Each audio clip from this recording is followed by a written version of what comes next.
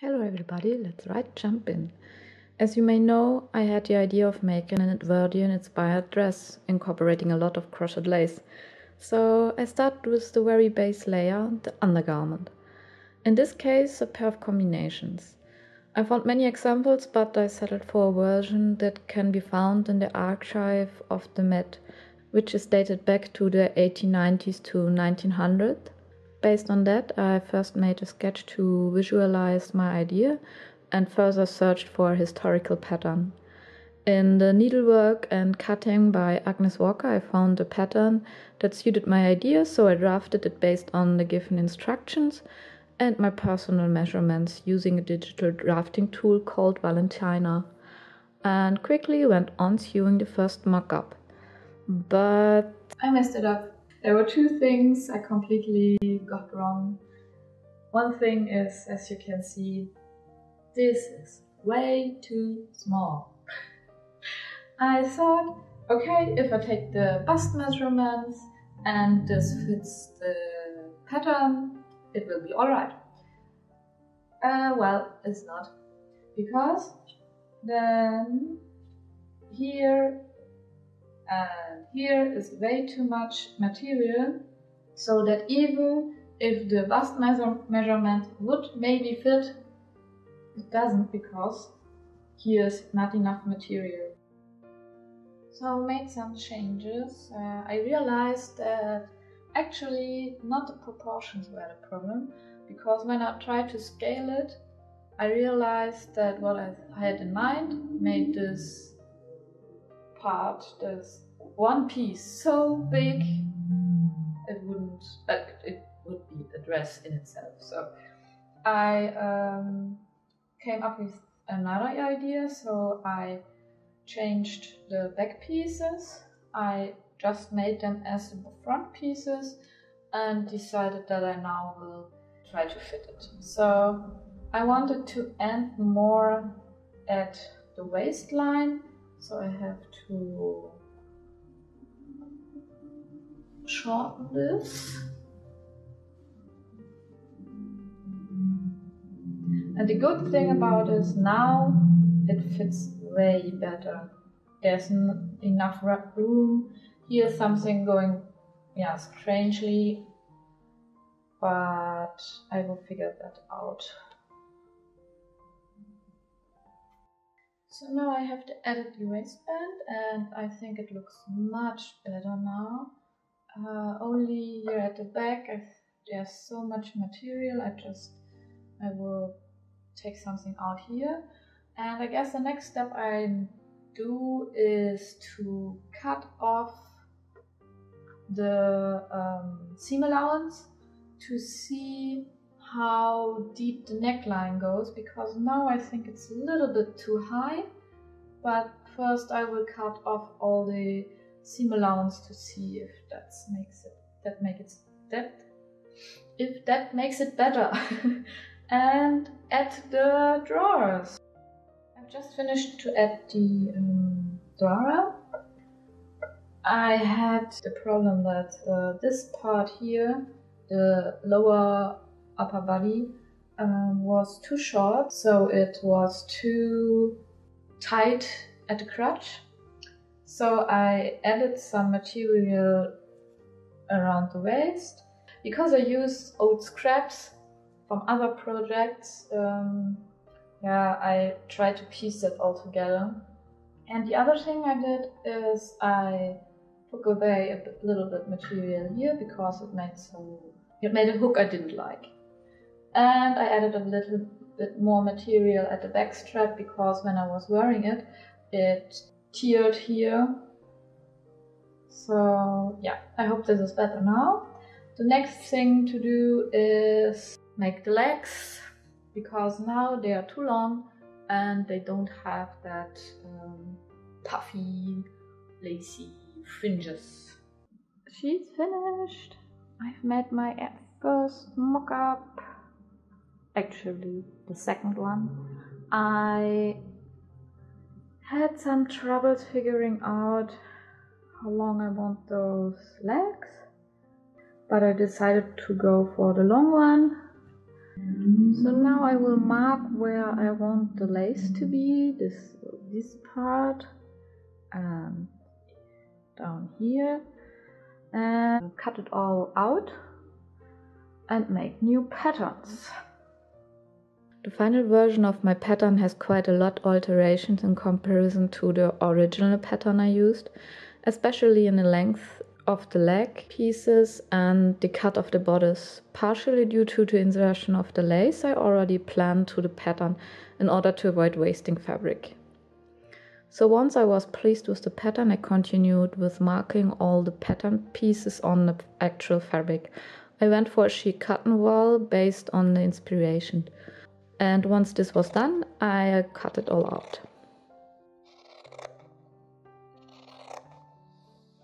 Here I have the two leg pieces, and I will start with those two seams and closing them, because I thought I will start with the legs because I already have crocheted the lace for waistband. So I think I will start here with those seam lines, and I will do it by hand. Since it is the first time I recreate the historical garment, I wanted to make it as historical accurate as possible, and I read many times that linen thread was used in those garments. So I purchased some and started fairly enthusiastic with my very first hand-sewn seam. But I didn't do a great job.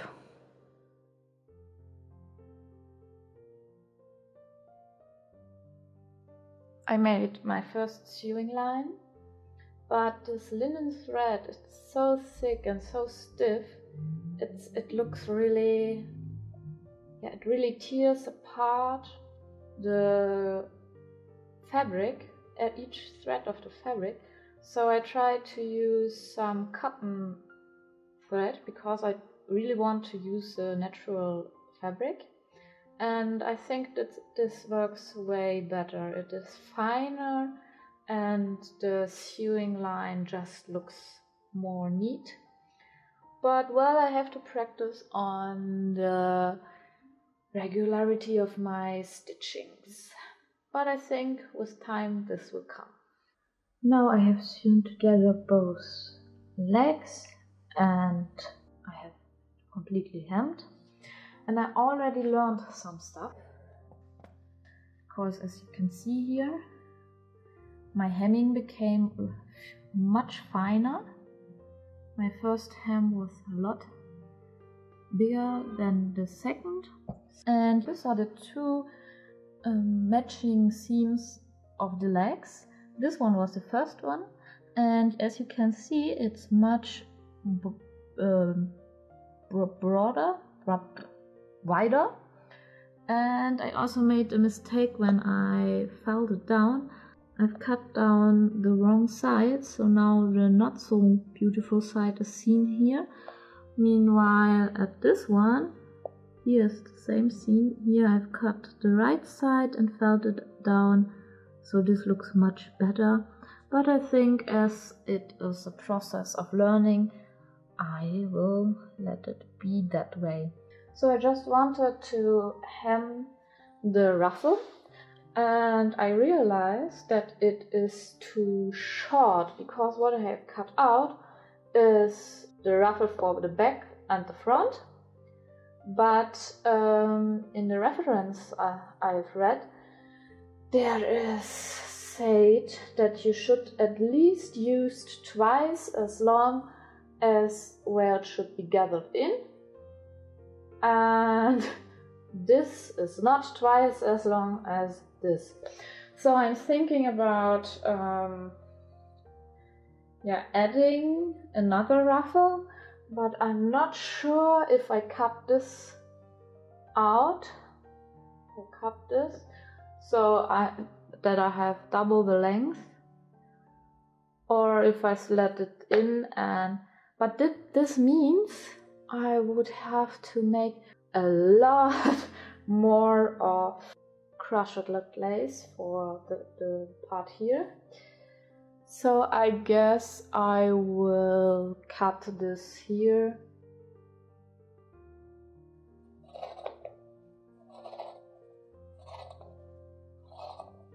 So now I have the full length for the ruffle with 4 stripes. In the meantime, mostly when it was already too dark and filming got difficult, I crocheted some samples for the waistband. For this I used some references of historical and modern crochet patterns and adapted one to fit my needs. I first made this one. I wanted it to look a little bit like a snowflake at the edge, but I think it's too much going on. You can't see the pattern here, so I decided I won't go with that one. And I also made it in a really thick yarn with the 3.5 needle, just to be fast. And so because of this, I didn't like that. I started with this one. This is I found a pattern for this, and I had the idea to just put them together like this and to insert a ribbon in those gaps. And here I thought it would be fun, it looks nice, but with the really fine yarn I don't like it anymore. There are these nibbits I don't like. So I think I will go for this rather clean design, and oh, you can't see it. So here it is. Once the waistband was complete, I gathered the upper part of the legs and stroked those gatherings.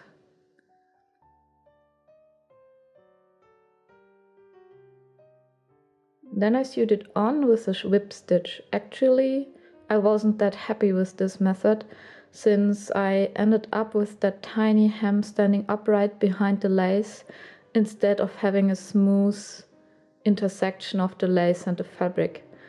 But at this point I wasn't willing to rip open the whole hem and instead decided to go on with it.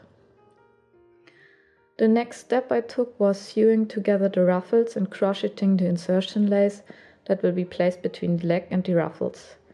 This ribbon is composed of a ribbon which is crocheted to the length of the leg, and then I added a couple of rows to the sides in order to get a clean edge. Especially in the first days I used a leather thimble to protect my finger against the somewhat pointy needle. Since the crocheting of the lace took quite a while, I also started gathering the ruffles. Since I didn't like the way I had sewn the legs onto the waistband, I now decided to use a different method and gathered the edge by whipping and gathering. Basically, I'm creating a tiny roll at the edge of the fabric, stitching around it and pulling the thread tight every couple centimeters. For most of the garment I used the cotton thread. Only when it came to the whip and gathering of the ruffles and the body, I used the silk thread, because the cotton thread broke every couple of centimeters and the silk thread proved to be a lot sturdier. Once the insertion lace was complete, I pinned it onto the leg and sewed it on with a whip stitch. Following that, I sewed on the ruffles on the other side of the insertion lace, using the same method, just enhancing the gathering a little bit by pulling the material in. In order to know how long the lace ribbon for the upper body has to be, I now went on and sewed the bodice together, with the side seams and the felling of front and upper edges.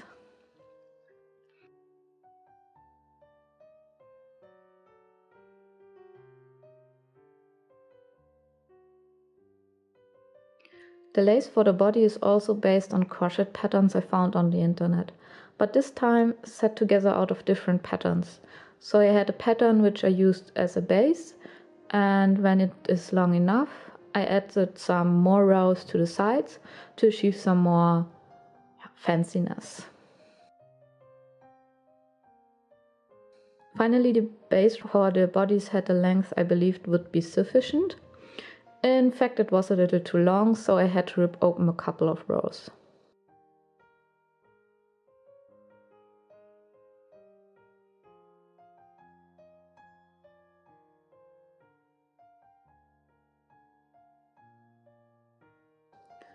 Now I went on and added the rows to the side of the ribbon.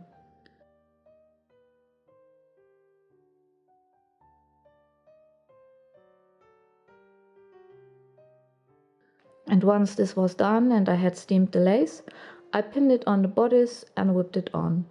This way I got a smooth and clean edge and the sewing is almost invisible.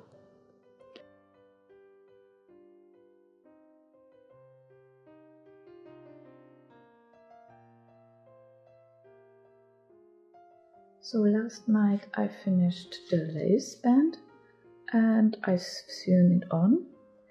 Now I'm thinking about adding a lace here. I don't want it to be as broad, as wide as this one. Otherwise, the other idea would be to let it be as simple as this, but I don't like it. I think I will make a smaller crocheted lace here. Then I have to crochet the stripes for the holders. And I have to think about how to close this. I think I will go with some tiny hook and eyes, but I'm not sure yet. And another step I have to do is to sew this on the waistband, but I think I will first make the lace for the front here, so I know where I have to sew this on, but because it won't be here, I think rather here. Yeah, that's the next step. So I just have finished this crochet part, and I was thinking about this part here, because this outer edge should look like this one. So this one is actually this part here, and I was thinking if I put it here, I think it's strange if it doesn't go on here. So what I was thinking, that I now go on and sew this on and this, and afterwards I make this outer part of the lace. That's my plan for now. Now I went on and crocheted the second lace for the front closure, and once this was done, I put it all together. So the upper part is completely made, the whole lace is done, and I think I made a mistake figuring out how much material I need here, so it's a little bit peeking out here, but I will see how this works. Maybe this part will sag down a little bit, so it isn't that obvious anymore. I will see. I will have to make the closures. I think I will add tiny little buttons I can close with a gap of this pattern. And I have to make the shoulder straps. I first thought I will crochet them, but I think there's already enough going on, so probably I will just make them out of the base material and add only a tiny bit of the crochet at the sides.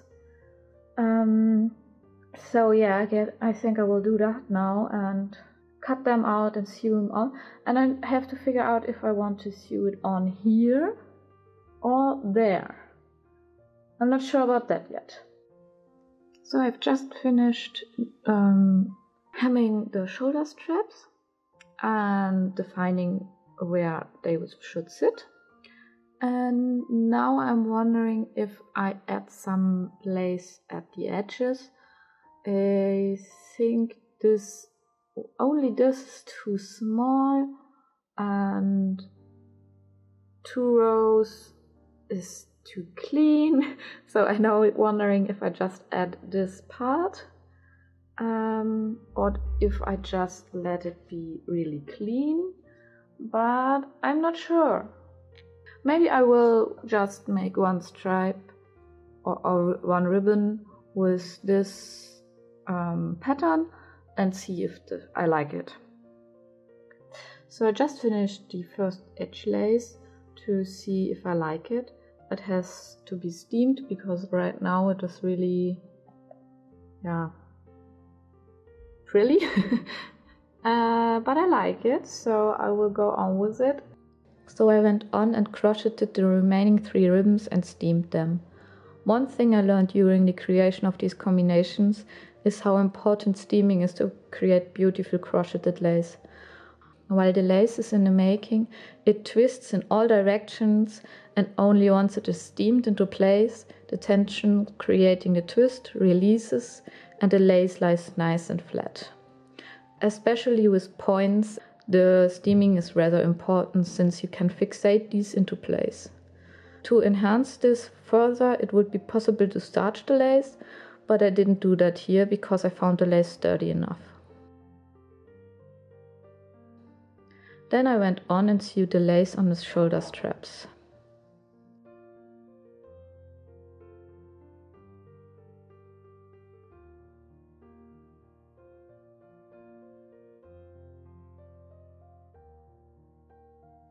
So now I have sewn on the lace at this side, at the front side, and here at the back side. And as you can see, here is a little roll of the seam, and here not. I prefer this side, but I won't open this one. I just changed the sewing direction on this part, and I will put it on the front side of the bodice. But yeah, now I have finished this part and continue with the second one. I tested on me where the straps should be placed, and when I finally had decided where, I sewed them on, with a part of the lace peeking over the strap.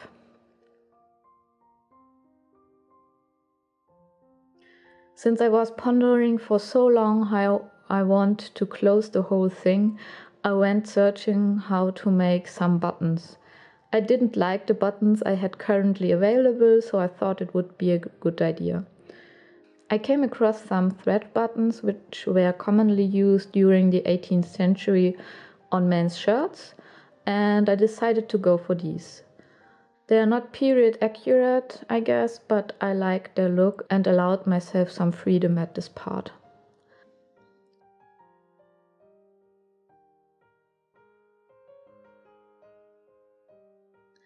Now that the combinations were almost finished, I ran out of yarn. So for the final lace, which I want to add to the ruffles, I was only able to make some samples and a part of the first ribbon, but then I had to wait. I actually ordered some new yarn, but I messed up with the specifications, so it is too thick, and since there is no store in my town selling this yarn, I had to ask a friend to buy some for me. This will take a while, so I decided to go on and add the satin ribbon to the waistband and the legs.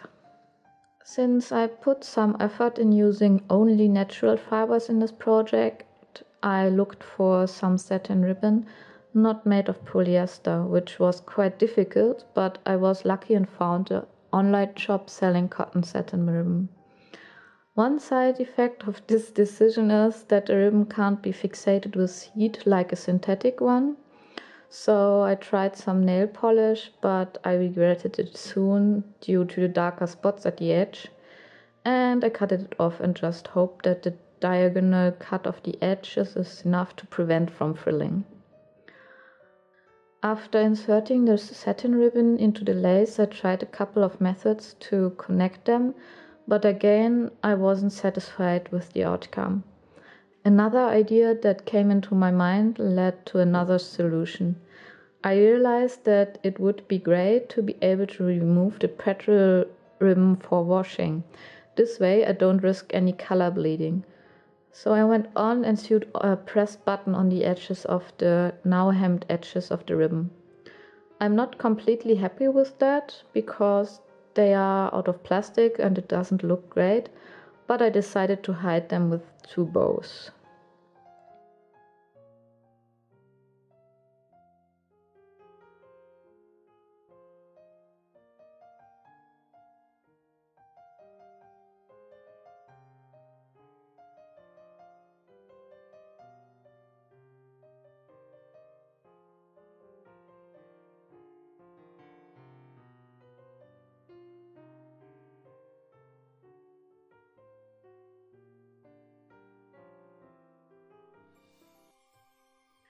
combinations could be called finished now, despite the missing lace for the ruffles of course. But I decided to make a fitting and show you the actual result. Once I have the matching yarn, I will go on and show you the final result, of course. But for now, I will continue with the corset, so stay tuned, leave any comments if you want, and I see you in my next video.